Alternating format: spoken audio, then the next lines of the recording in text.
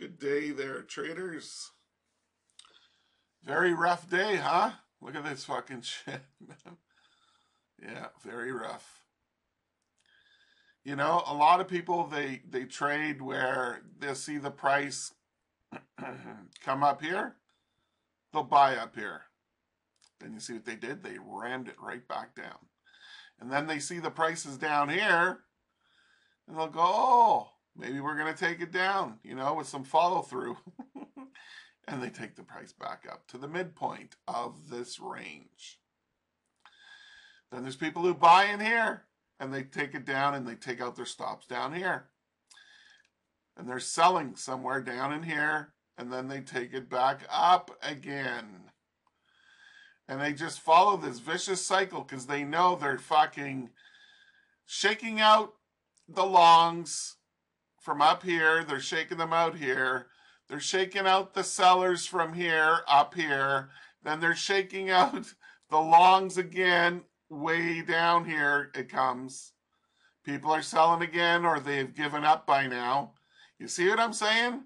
And then they know people will be selling here, they take it back up here. They know people will be buying up here, they'll fucking take it down here. Then there are people who will be selling here, they take it back up here, way up, and really get you. And then, if you're a divergence trader, you know, I'm not saying I did this today, I'm just saying. All I know is trying to trade the open. Today they stretched it out. Usually this fucking crap's over by 10 o'clock. Yeah, it's like they took it right till 10:30. Or even longer, maybe 10:45, before they finally had some follow through to the downside. No follow through, no follow through, no follow through, no follow through, no follow through, no follow through, no follow through. It's a fucking song. You can write a fucking song about it. And they're sitting there and they're going, I'm telling you, there's some little fucker. I'm sure he's no taller than fucking 4'5". He's got the mouse and he controls the price. He moves it here and then he moves it here, then he moves it back here, then back up here. That's what's going on. It's not volume. It's not fucking volume. It's not liquidity. I don't believe that. I just don't. I believe it's somebody moving their mouse and taking the price wherever they want it to go. Yeah, that's what I believe. So anyway, we had divergence here. If you could wait that long, right there, you would have got in right in here. And yeah, so then on the way down, along the way, we had a higher close. Hooray, hooray. And right here, I did this one. And it rammed right down. But I did a couple fuck ups in here first. I'd say I got a little bit past break even. Maybe enough to go to McDonald's. Not that I eat that fucking crap. But anyway, that's what I think of it now. Just crap. It's just horrible. Did you know that they made the French fries skinnier at McDonald's? I know, you're probably thinking I'm a fucking nut bar. Like I've said before, I'm kind of one of those people like Sheldon off the Big Bang Theory. Everything's got to be perfect and precise. Well, I have a really good, I guess, photographic memory, especially for food. And 6 months ago, I think I already told this story. The corporation made it the French fries skinnier. So now that they're skinnier, okay, there's less potato moisture, I guess you could say, in the French fry. So they come out like crispy.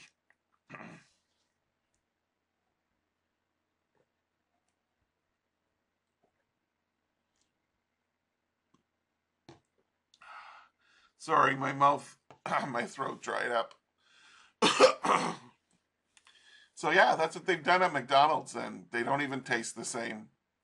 They're just dried up fucking crispy French fries. If you like crispy French fries, well then good, go there. But I couldn't believe it when I noticed it. It was like 6 months ago, and I picked up a fry and I started looking at it and twirling it a little bit to see it, all the angles of around the French fry in diameter, and I go, you fucking bastards! They made new cutters for their potatoes that cut them about 20%. That's right, only maybe even less. Maybe 15%, because how much can you trim off of a fucking French fry, right? That's what they did. And nobody's complaining about it because they've been doing it ever since. Because most people would never notice something like that. Only me. Only me. Anyway. So there was the two higher close, sell it, down it goes. Higher close, sell it, down it goes. Really good on this one.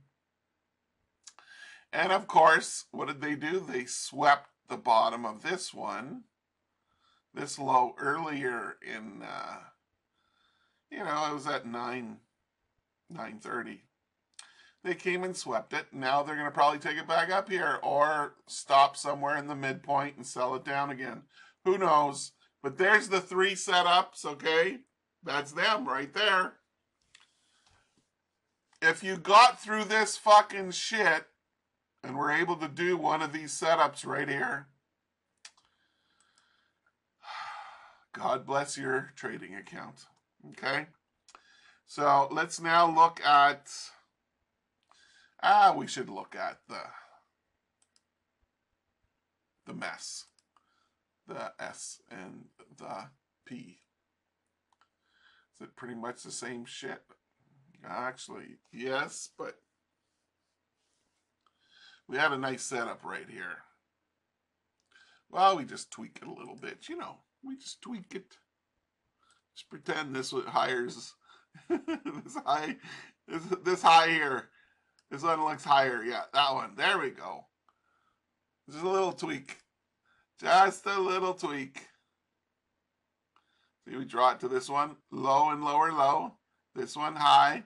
This one, this means that right there, man. Right on the opening of this candle, you would have bought it. And what do we have right here? Oh, we have some setups on here. Nice, nice. Right there, boom. Sell fake, buy it back up. You would have bought it right here on the opening of this candle, right here. I should put something there to show you so you for sure understand what I mean. Okay, so here is the diamond for the hookup, which is a sell fake. But you don't get into the trade until the price comes back up above both moving averages and right on to the opening of this candle. That's where you'd get in.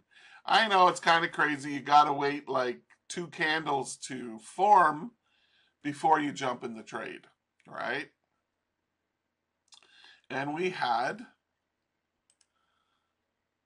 lower close, buy it, up it goes. And we had another one, did we? Yeah, lower close right here. Buy it and up it goes. And then what did we have here? A hookup, a hookup. Right here. Boom, there's the sell fake. And then your entry, see, the entry would have been way up here, see? I don't know if you'd want to buy way up there, but say you got in just above this wick right here.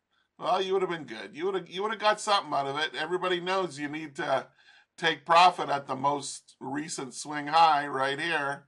So you would have made a little something on it. Not a ton, but a little bit. And look at this.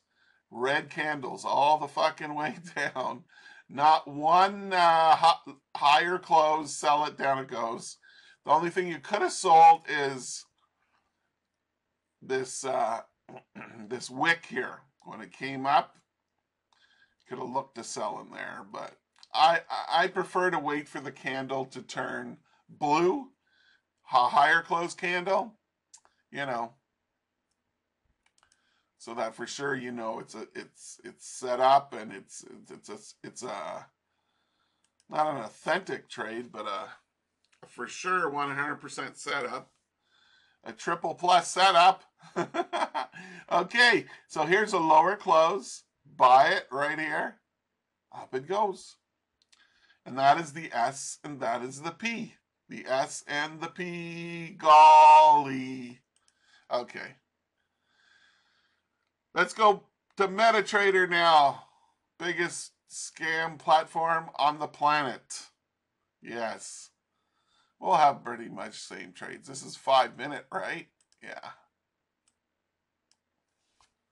Oh no, my hernia's giving me pain. I gotta go walk that off.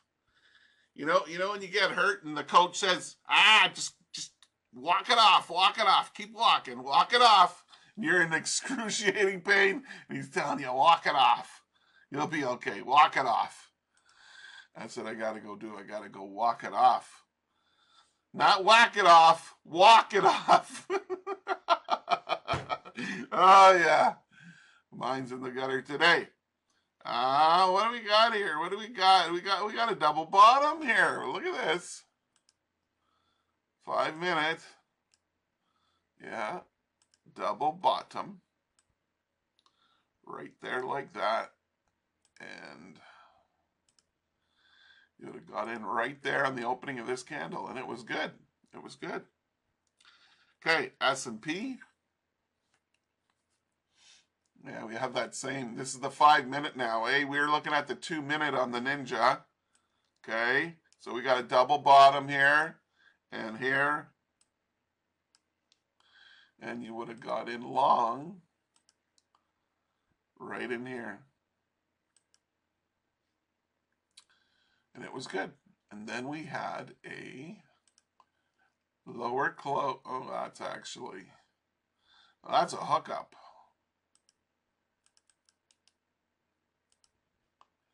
So we need the hookup thing right there. You would have bought it up in here and up it go. Not too far, but up it went. And then the Dow. Oh, look at the Dow. I think we have some divergence right in here like that. Low and lower low. I just want to say, if there are some of you who I don't even put the line on yet, I'm just about to do it. Can you see before I do it almost where I'm going to draw the line and where the divergence is? If you can see that, like I just said, then you're getting good. You're spotting divergence, just like, you know, like I can do it, kind of thing. But anyway, there's the lower lows, and oh, I don't know, mid-flight, you would have got in maybe just above these wicks. What the fuck was that? Oh, that was that news. Wow, did it ever affect the news, the stupid home sales or whatever the hell it is? Sure did affect the Dow. Wow, 137 points it went up. All right. And we have divergence up here too. A high and a higher high and a lower high on the OSMA. And you would have got the sell right there. And it went down 110, 111 points right there. Okay, let's, oh no, we're not looking at the pound or the euro anymore. Pound yen, here we go. Let me just get some water.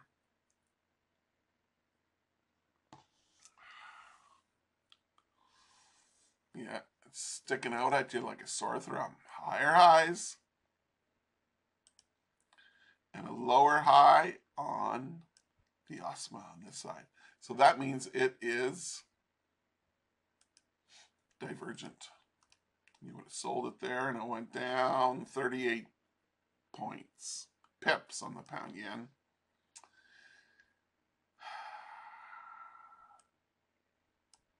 There's more divergence here too. Just have to tweak it a little bit.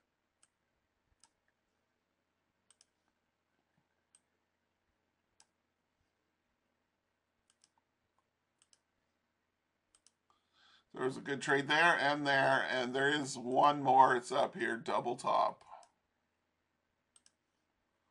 Yeah, see? Yeah. And you would have got short in there. So far, it's went down 21 pips. And then the euro yen. Oh, euro yen's looking mighty ugly today. Oh, okay. But it had divergence way up here.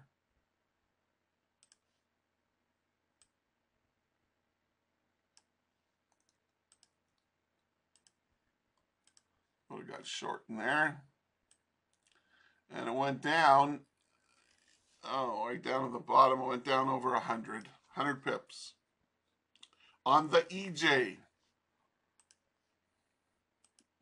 And then oil. Oh, that's a 15-minute. Yeah, I'm just trying to think. What would be the reason why they would sell it off now like crazy? It was going up. Now they're fucking selling it off like crazy. Maybe because they didn't get Dawn. You know what I mean? Dawn survived. Right on, Dawn. Okay, that's all I'm going to say about that. 15-minute. Yeah, there was divergence. High and higher high. And they're still tanking it. We're going into the 70s now per barrel. All right. So there was the divergence, and yeah, and it worked out really good. And we have higher close, sell it, down it goes. Higher close, higher close, higher close, higher close. You see all those trades all the way down? I don't have to mark them. You see them. Okay, let's look at gold now. Better put it on the 15. Yeah. Low and lower low, but this one's too big. It's not a setup. However, there is a setup from yesterday to the higher highs.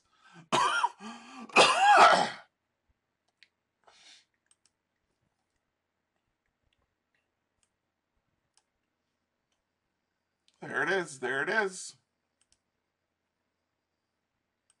Would have got in right here. And it went down 115 points. Higher highs.